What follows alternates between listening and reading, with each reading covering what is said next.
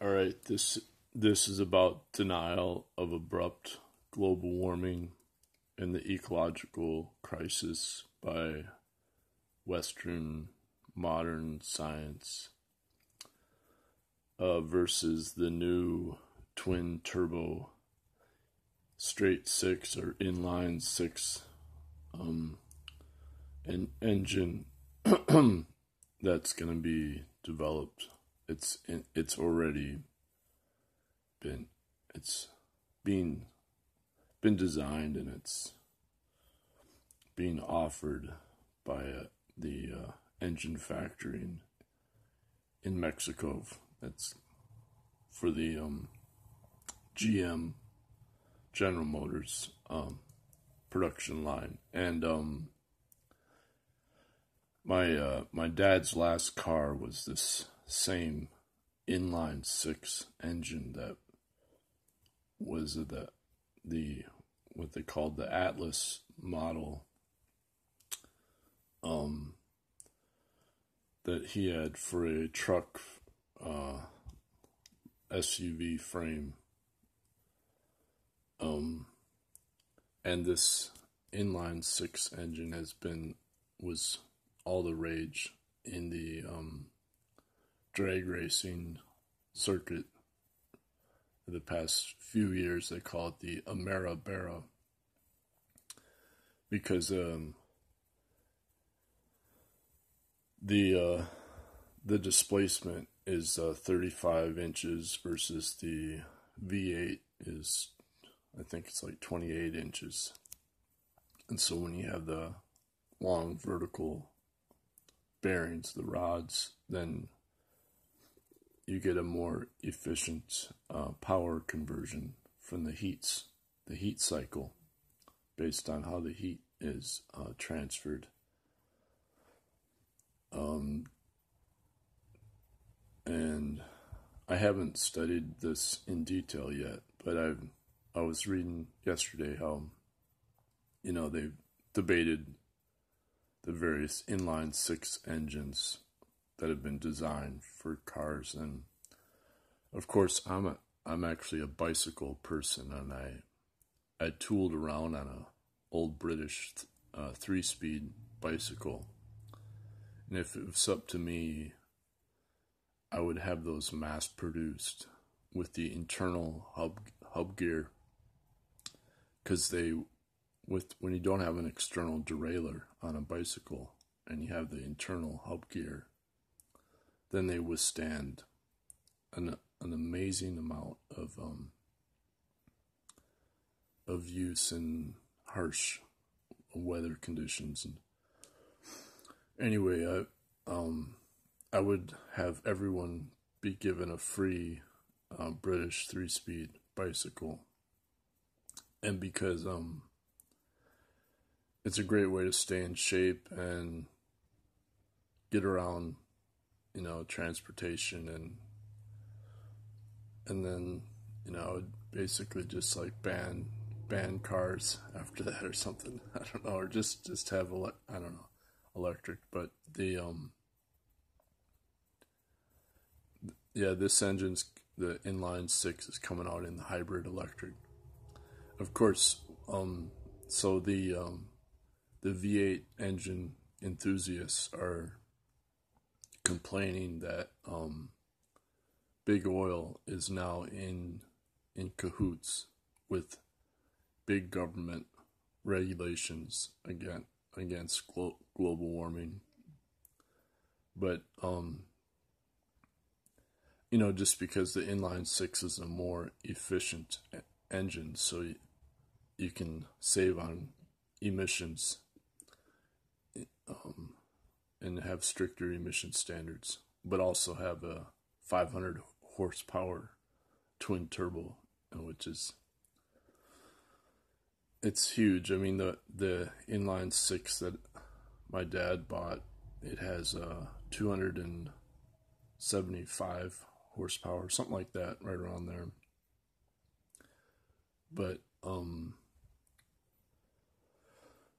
the main thing that they like the inline six is because it has more torque at a lower RPM, so you get because of that long rod displacement, you're getting the greater power as torque.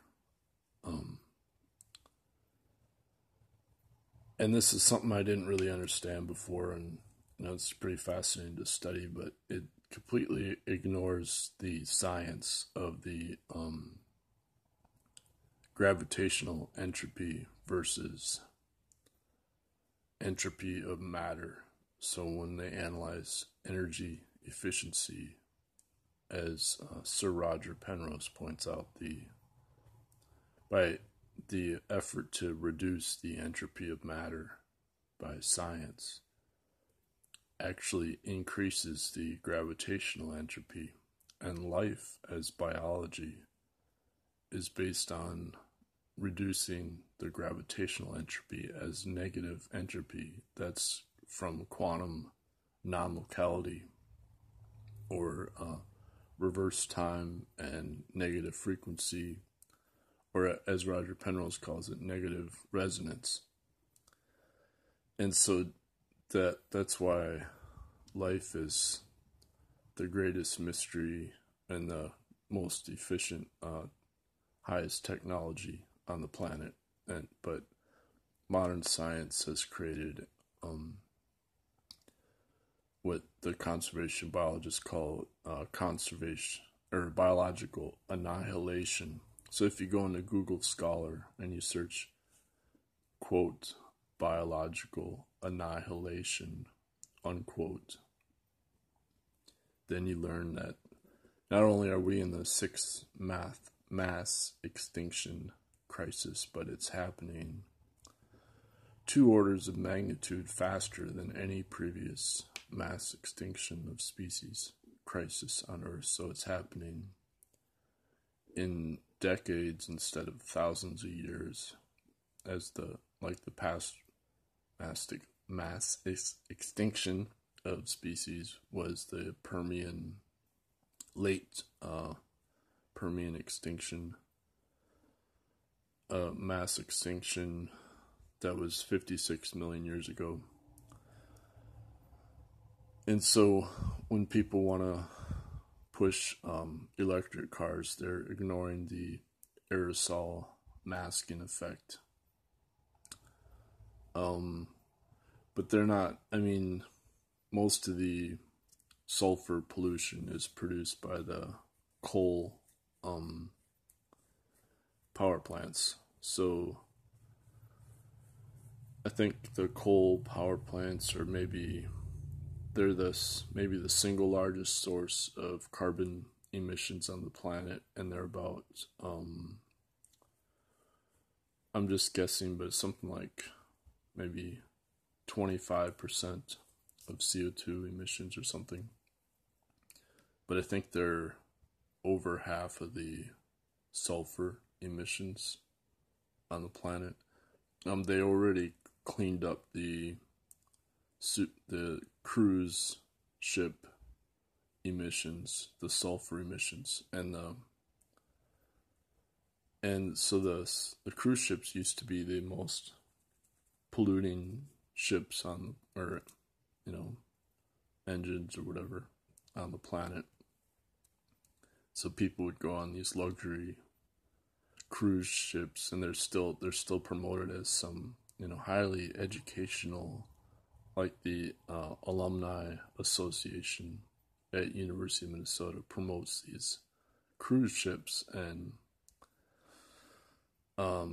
public television promotes cruise ships, and it's like the single worst thing you can do, because if you take one cruise ship, it's the equivalent of driving a car for half of your life, based on all the pollution. So they've tried to clean up the cruise ships, and I don't know how much cleaner they are, but again, the problem is that by reducing the sulfur emissions, then you're heating up Earth, and the aerosol masking effect from the sulfur emissions has now been determined to be twice as bad as previously thought. So it's twice as strong, which means if they reduce the coal production, then it's just going to heat up Earth even more. And I mean, the US they've already reduced their coal production quite a bit, but China is exporting coal plants, and India I think they increase their coal because they have to fund or power the air conditioning because it's too hot in India. And so already you're having this catch-22 from the abrupt global warming drought it's wiped out 1/4 of India's wheat production this year, or 25% got wiped out by the drought. And we have about 50 million people in Africa that are facing starvation or they're in critical hunger conditions in West Africa and the Horn of Africa, in East Africa and Sub-Saharan Africa. And then, of course, we have the heat wave that we've been routinely getting now, in the mega drought in the western half of the U.S., but that stretches all the way into the Midwest, the farm region.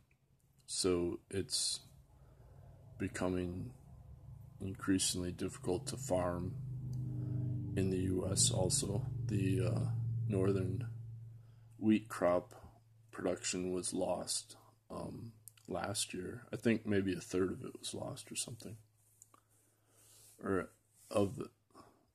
So I mean, people don't realize just how much acceleration there will be of the ecological crisis due to just modern industrial civilization.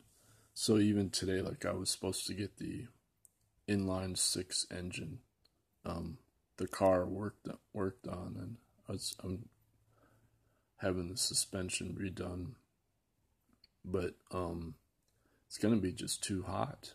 I'm gonna call, and unless the mechanic has air conditioning in his shop, I'm gonna call them to find out, and if they don't, then I'm gonna cancel it because it's too dangerous. It's literally just too hot to work. Because the job I need today is the job I had set up was for the rear coil springs, which is a physical, that takes a lot of strength or whatever. I don't know. I'm not a mechanic. I'm terrible. I've barely used any tools. Just read books, and I played music. So that's been kind of the fun thing for me, is to start using tools and to study engines and all that, and the engineering. But that whole scene where you have like General Motors making fun of rainforest destruction that was in its promotional of the original inline 6 engine from 2006. It makes these. It's like Jay Leno just did a review last year of the Corvair inline 6 or flat 6, I think they call it, engine, and he he's making fun of Ralph Nader for scaring everybody away from the Corvair as not being safe. But it's not just the engine design, the placement of the engine. It's just cars, the internal combustion engine. was the wrong. It increases gravitational entropy on Earth by using up so much energy, and that so I mean obviously we've burned the hundreds of millions of years of stored up solar energy on Earth, that they call it, the cars people, they call it dino oil or dino oil or whatever, from as if it's from dinosaurs, but it's not. It's from oil is from algae. Mainly it's from ocean algae that got stored up in the bottom of the ocean over millions, hundreds of millions of years. And the algae is the one of the oldest life on Earth, if not the oldest. And so I routinely eat algae. I eat the spirulina because it's really good for your eyes and also protects you from UV radiation. And you get direct energy right to your mitochondria. So the key is to just align yourself with the oldest form of energy that's the most efficient at reducing gravitational entropy, in contrast to modern science increasing gravitational entropy and therefore accelerating the destruction of all life on Earth. And so that's how I'm going to leave that happy message right there, that meditation can bypass that process by going the opposite way and increasing negative entropy by decreasing the gravitational entropy of space-time itself. And that's why Qigong Master Yan Xin calls Qigong the highest technology of all technologies. And thanks very much.